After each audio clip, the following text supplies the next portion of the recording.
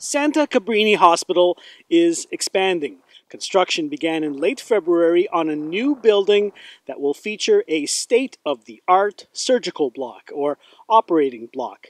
The new addition will also include an underground parking lot. I'm Domenic Fazioli. Well, the cost of the project, roughly $140 million. Most of it is being financed by you and me, the taxpayers, and about $10 million was raised by the Santa Cabrini Hospital Foundation. Now, if everything goes as planned, the new pavilion and the new underground parking lot should be open to the public sometime in 2025, so in about 2 or 2.5 years. For more stories, head to the East End Montreal Facebook page or visit my website, dominicfazioli.com. Thanks for watching.